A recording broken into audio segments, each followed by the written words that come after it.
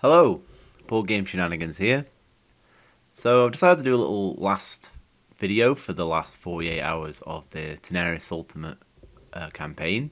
They're reaching about £1 million now, which is $1.3 million. So I think I originally predicted in my original video that it was probably somewhere between the Tanares Adventures and RPG, and I think I'm going to be about right there. I'm gonna just cover the what's been new since the last video I made, and also the just the general stuff that you can't get in this campaign just yet, so that might be available later in other ways. So overall, with the thoughts on the campaign, I think it's been alright. I think that some of the things they've added in, there's nothing too major for people who already have the game. I think that everything's quite reasonable. It's like just small like upgrades here or there with a tiny bit of new content, which I think they've got to convince you to buy it in some way, and I think that's why there is like a little bit of new content, like the Arena the Contest campaign remake and the new miniatures and monsters and things that they're adding in. But overall, I think that campaign's been pretty good, and I've enjoyed the game so far. So if you haven't watched my other videos, I've done a video covering the campaign when it launched, and I've done a first impressions video of the game. So just to move on through what things have been added, this is the new stretch goal content here. So they have all these new monster minis that have been added in, and they're also adding in miniatures for all the Kemet lords, like the main characters that will be in the story in the game. Before, you just use generic Kemet miniatures, except for Gulog, the leader. Now they've replaced them all with all these different ones, which were represented by like the spy, the necromancer, the warrior, the berserker, all the different generic minis you'd have in the game. And then they're adding new structures, which are the ones for the city phase. Artifacts like new like weapon type cards, new NPCs, new attack cards for characters, new heroes. So Sarah, Huruddin, and Zalia, they're already miniatures in the game, and I think they already originally planned to make these guys characters because their miniature design look like characters, because you can tell by the bases that if they're going to be playable, they have this like curved base. So these ones, I think they wanted them in originally, but time constraints and through the maybe it was stretch goals that they put to the side and did other things instead. They're also adding the Dragon Queen to be used in Tanares, which it was previously it's only a special hero in the original Arena of the Contest version of the game, the PvP. So now they're making a version for Tanares as well. And then they're going to change endings, have some new secrets, which are like little envelopes and things, which originally, I think they planned to do this in the original game, but they never actually got around to it, so it was like cut from Tanares, but now they're bringing it back in this campaign as well. Some new quests and new minigames, and there's definitely some more here which is not covered, but just to flick through, they're going to do a surprise at the end.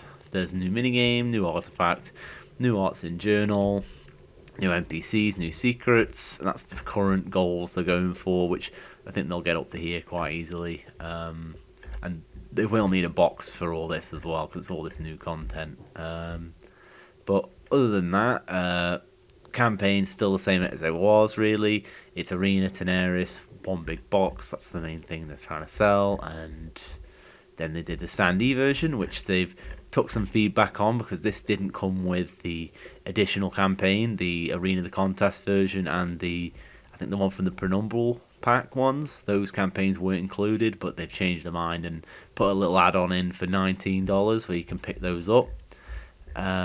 So I'll skip through over these pledge levels because I did cover it in the first video I did, but generally this is the all-in.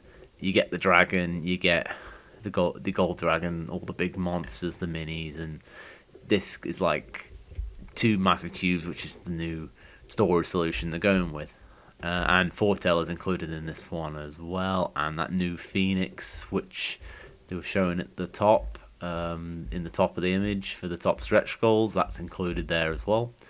But just to cover for like returning, they've got the new books, new cards, and this one has, I think, don't know if it comes with every stretch goal. I think all stretch goals are in the 89 only, which is just where, you know, the new boards, new boxes, new books, new cards, you know, and then the stretch goals. And then now they've gone in with the deluxe version of the pledge, which is all these new upgrades that they've added in since day one after the first day of the campaign. So you've got the all the stuff in the returning backup bundle above, and then they've added now plastic dashboards, which the game did need more of a deluxe version of that, because it was just, you know, cards. You just put them on the board, and now they've had extra tokens, plastic boards, so you get 4 of those. And that one's, it says free because it's like, you know, he's taking the savings off there. And I think this comes in the all-in as well, this one of these new upgrades, but I think this one does too. I think that's why these are both free, because it means that you're getting the discount, but also all-in people are getting these, which is the new Phoenix Mini, which they've just announced, and these dashboards.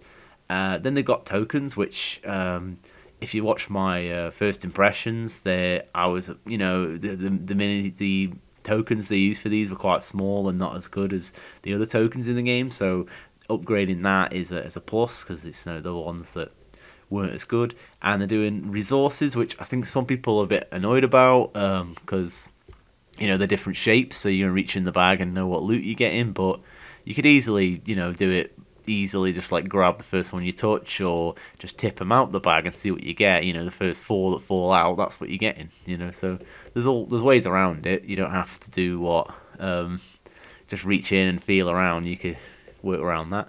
And they've also added a dice tray, which, you know, I don't know if you'd need that for the Tanares itself, because you're just rolling like 1 or 2 dice max at a time. I think this is better for the linking with the RPG, to be honest, the Tanares RPG. And it also says we're adding a surprise tomorrow, so that's somewhere later today. There's going to be something new added in, which will be included in this pledge for everyone as well, and probably might be in the all-in as well.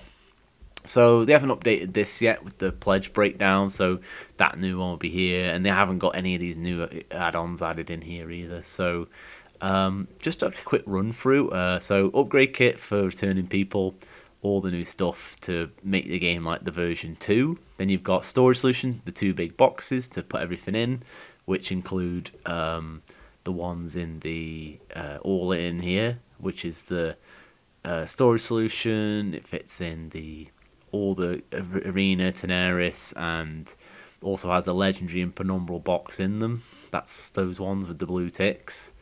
So all of them fit into that storage solution. Then you have the new world board, which changes it from paper to cardboard. You've got audio narration with foreteller here for this 25, and it's only included in the all-in, so it's not even included in the deluxe bundle here. So you still got to buy this. It's not included in this new pledge yet. And then this is just the game with the Tanares and Arena and standees, but just the co-op version of the game, not the PvP. I think that's something I got wrong in the last video. It's just the co-op. Then you have the ultimate, the normal game. It's just Arena, Tanares with Medusa and the new upgrades they've added in. And then the Silver Dragon's the new dragon they've added in, which is the one that was the 24-hour bonus, which, if you like 6,200 backer, I think, around that much. It's on one of the updates. That's where you get that for free if you backed for $89 in the first few days, in the first 24 hours. And you can buy it for $29 on top. It's not included in the deluxe bundle either. It's only included in the all-in one. But then you've got all these other ones that were from the previous campaigns. Gold Dragon was the 24-hour bonus from the RPG.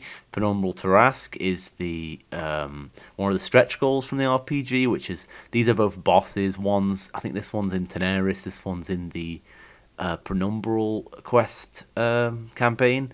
Legendary Box is all the additional content from the original Arena, the contest campaign. It's like the stretch goals and the dungeon separate box and the Hydra and all these other extra stuff in one big box. Penumbral Box Full is all the RPG content besides the big bosses. It's the Penumbral box, original, the Penumbral pack, and then it has the class pack, villains pack, and all the other ones there. There's a few more. There's mystical pack, scenario pack, and there's one more that's going off my head, but I've been like the hero pack, I think. So there's like all these little boxes banged into one big one now. They're trying to sell it together.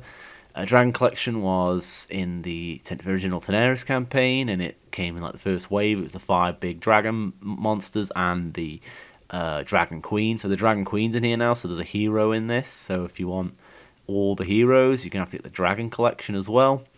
And the Madness box is all the 7 boss minis from the Tanares stretch goals as well. And then this is all painted stuff that you can get on top. So if you want like just gameplay, I think that you can maybe stop with like the old dragon. You don't know if you need that, because I think you can proxy in what you need. Maybe the Tarrasque you do need, because it is like a boss that you fight. I don't know what cards come in these. I think some of them just come with boss versus boss cards, but some actually come with other content you might need in the game. Legendary box has got characters and bosses and minis and monsters, so you would need that. Penumbral as well, you'd need both of those, especially that's got a lot more gameplay in. And then I think the dragons, it's mainly the boss versus boss content, except now they've got the Dragon Queen in there, so that you got to keep that one in mind. And then the Madness box is, I think, just minis, so that one, I think there's a way you can just play without that, so keep some of that in mind depending on what you really want. It is good to get the minis, they are quite, nice. They're all good minis in the game, I think. There's not really that many bad ones. I tried looking and trying to see what are the worst minis, but I think most are passable. There's a few like the Prisoner from the original Arena, that one's a bit bland. Like there's 3 of those, but they're more like just a token stand-in really, so it's like, it's a bit punishing it for being like a basic token really, but it's actually more a better looking than a token, so it's quite a good looking game overall, and I did cover that in my impressions as well. So there is the 3 type of pledges to go through. Standy Ultimate Superbox, covered this before. This is just the 2 big boxes with all the main content in, and then let's just get into the new add-ons, I think. So the Phoenix, you get this if you buy the new deluxe set for returning backers, or if you get the all-in. So you get 1 big mini, and this is like linked in. Well, they spelled Phoenix wrong. Terrible. Come on, guys. Wait a minute. And miniature, isn't it? Isn't it a mini eye? I think so. I don't know. Well, let's see that one. Then they got a dice tray. Nice looking fake leather dice tray. It's got the same cover from the standy box on it at the moment. Could change, but that's another add-on they've been in. It's quite a basic one really, nothing too special. You get 60 resources, and this does actually replace cards. So you have a little deck of loot cards, and you can use this instead. So if you don't like shuffling cards, it's going to make it much easily just to grab what out the bag that you want. Deluxe tokens, I've already covered this then.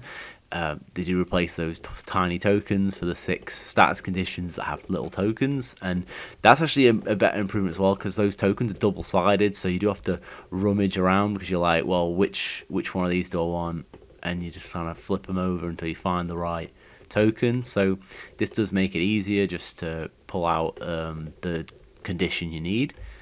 And then the dashboards, which I think are probably the best new upgrade they've put in here. I think it's, it fits for if you're playing solo, you can put 3 comrades on there, and then if you're playing on a normal board, you have the tokens on the bottom for each character class, and then you've got space for a dice. You can put your weapons on the side, you can put your cards on the right, like these specials, and then all your main ones on the front, and then your character card on the left, and you can fill in your cubes in these little rows. So there's quite a lot there to store all your stuff on. Whether it fits all the cards sleeved, they got to make sure that happens, so it doesn't have to take your sleeves off, because all of these cards had sleeves from the last campaign. And here's that extra campaigns, which are the new Arena remake and the one from the RPG, which is from the Penumbral pack as well. Foretell is still an option if you want to just narrate all the story. And then, like I said, there's all the stuff that they've got. It just goes on and on and on, all the stuff that they've made for this game, because there are 4 campaigns in, and there's so much new stuff to cover, and a lot of these little other packs. That was it. Character pack, that's the one I forgot.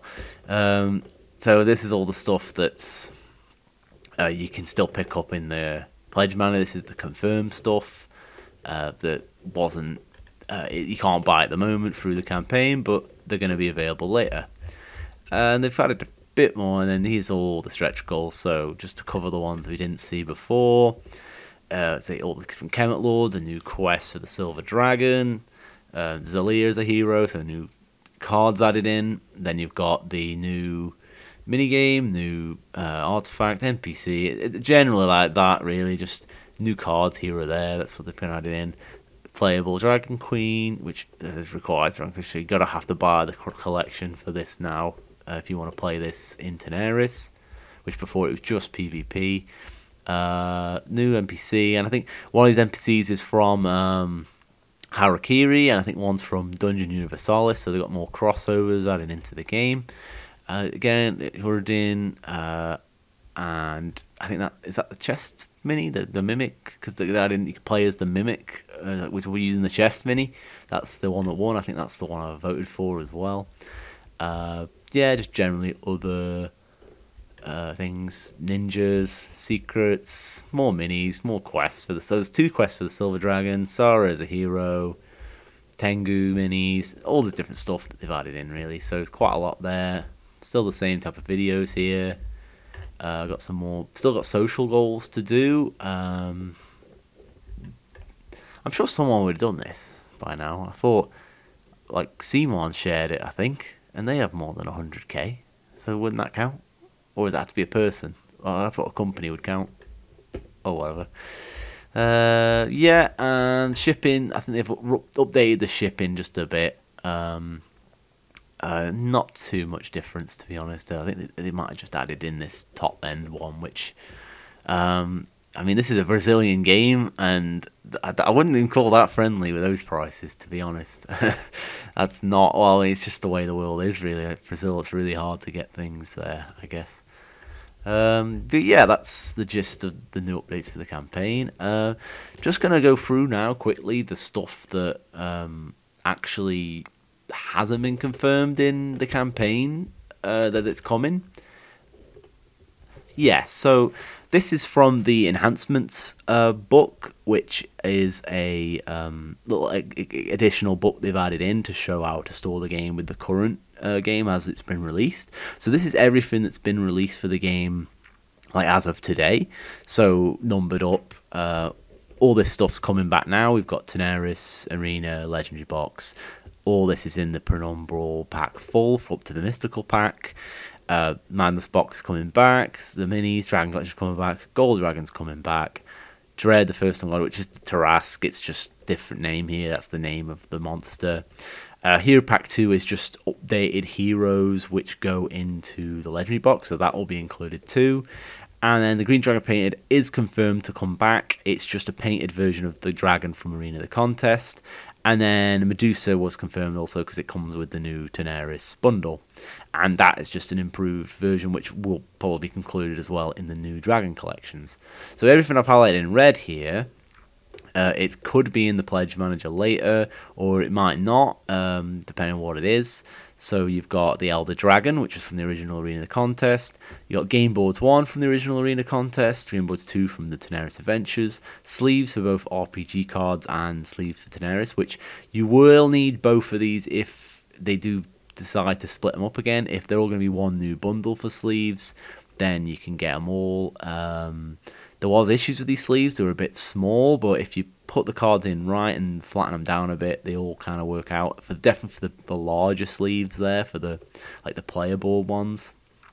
And these sleeves, it says RPG, it includes, this is for the Penumbral stuff as well, so that's included as RPG content because that's where it came from, that campaign. Dice bags, I got 2 of these from the original campaign, and they give you like 16 dice each. It's pretty good. And then you have plastic tokens, which are also a good improvement, which were added in the Pledge Manager for Tanares Adventures. So just to cover a bit individually, the Elder Dragon was from the original arena, same with these double-sided boards, so both of these could be in the Pledge Manager as well. They give you alternative boards with different art on them. This image is an old image. They're not actually representative of what's actually on these boards, this one. They're actually different than that. And the Elder Dragon, it does look a bit like that. That's kind of how it is, so it's a nice big mini, which is, I think it's probably still the biggest one they have for the game. So these ones are available. This one, I think it can be used in like boss versus boss and things as well. And there is like a way to fight it, like a quest to fight it in the original. And I think they must include something for this to refight it in Tanares, I think. I mean, if they're going to remake Arena of the Contest campaign, then they should. Then they had the sleeve add-on for the original Tanares and board scenarios, and keep an eye on the prices because these might not keep. They could be more expensive or less. This is another 4-board pack as well, and I think these ones actually are a bit more accurate. They do look like this, these ones. So there's 8, there's 4 in each, 2 double-sided boards each, so you get 4 big chunky boards with 2 sides on each, and then they're going to add another one with the new city board, world phase board. There's another new board with that as well, so then you'll have 10 boards plus the original, so there's 12 boards total in the game. And just to also cover that the RPG content, this probably won't be available in the Pledge Manager for this game, but they will be reopening the Pledge Manager for the RPG whenever the shipping and taxes are going to be paid. So there'll be stuff there if you want to get absolutely everything. There's more stuff available. So you had the original Essential Kit bundle, which has a book, and this can come in white or black. And then you have the 3 large books in that. You have a large dashboard to play an RPG, and a large map, as you can see, which A1 size, so it's a massive map to put on a table. And you have digital versions of like all the stuff you need to play the RPG, like a digital map, a digital character sheet, digital versions of the books, and a digital art book as well, I think. And it would include the classes pack, but that is available, so I'd cross that out. They also did a stretch goal for a new art book, which is the Emperor's Private Art Collection, which it was free as a stretch goal, but it will be sold as $35 now if you missed. And $49 for the dice set as well. And this might be all cheaper if there's another new bundle to get for all the RPG stuff, which there was one available at the time, so it'll probably still be available for late pledge later. So this is all specific extra dice that you can use for the RPG.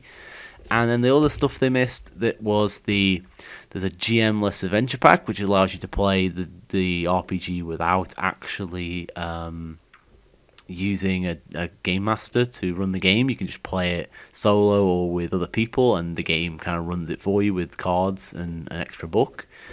You have the large map screen, which was included in the big bundle. You have dungeon maps, like different little maps you can put on the table to play like an RPG. And then you also had power decks, which are extra cards and things which you can use. And to go on from there, the last few things is just there was the dice, and there is the tokens that you can also use that are plastic. So there are more stuff available. You just have to, weigh up what you need, what you want. But overall, still, the campaign is still going. A few more days left. There's no incentive just to throw down your money now. I mean, if you've missed the the free dragon for the 24 hours, but there'll be a late pledge available for this. There's going to be another late pledge available for the RPG. So just to kind of summarize it all, I think it's a really special game. It's a good game to get into. Definitely check out my first impressions of the game so far. And if you like the game, please feel free to suggest any content you'd like to see on the channel. You know, I'm all about interacting with people and having like ideas thrown around so I can make content that people might enjoy, really, because I really enjoy this game. I think that you know, I'm gonna cover this in a separate video about FOMO, but people like to throw that around a lot. But I think that overall it's a you know, do what you want with your money, really, and you know, just don't go overboard yourself. Really know your own limits and enjoy yourself when you're playing board games, but also just be careful when you're on Kickstarter and online on the internet. Yeah, I think that's about it. Thanks very much for watching this video. Please have a good day. Please like, comment, share, and subscribe. Bye.